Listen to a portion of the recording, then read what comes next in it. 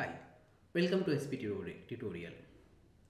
So in this tutorial we will see how to debug the application through simulator and emulator.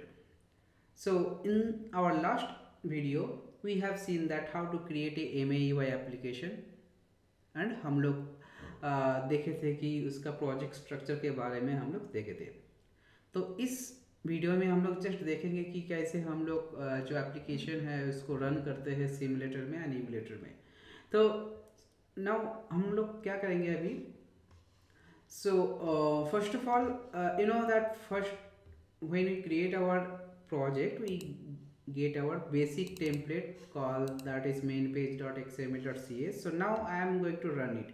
So when I am going to the debug menu, at that window I can see the iOS simulator and also I am seeing the Android emulator.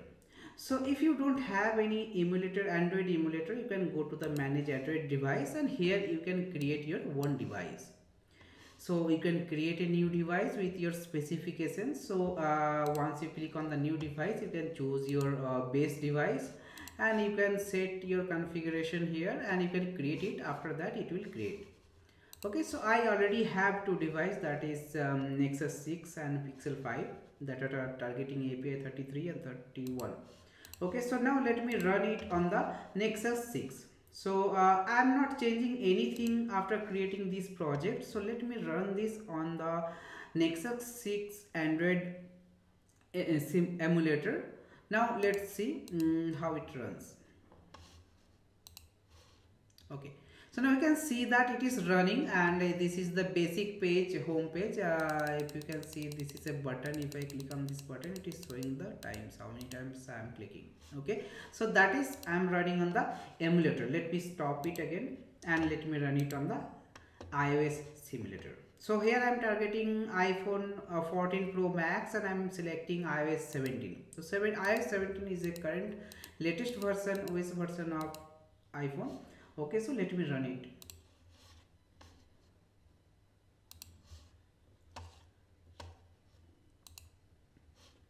Okay, so now our application is running on iPhone 14 Pro Max and targeting with iOS version 17, and it is deploying to our device. Just wait. Okay, now it's running. Okay, so here we can run our application to Android simulator and emulator. So I am not running it any Mac Catalyst for now, because generally we create the mobile application for iOS and Android.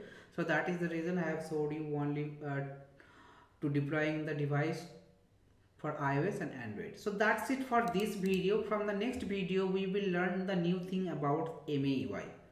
So, and one thing I forget to tell that, so if you can connect the USB device to our system, then you can run it on the physical device. There is no change, as we did earlier also in Xamarin Forms. If we can connect our USB device to our system and once we can turn on the USB debugging, now we can deploy it to our physical device. So that is simple. But for iOS it is not possible, because we have to set up the certificate and the provisioning profile for iOS device.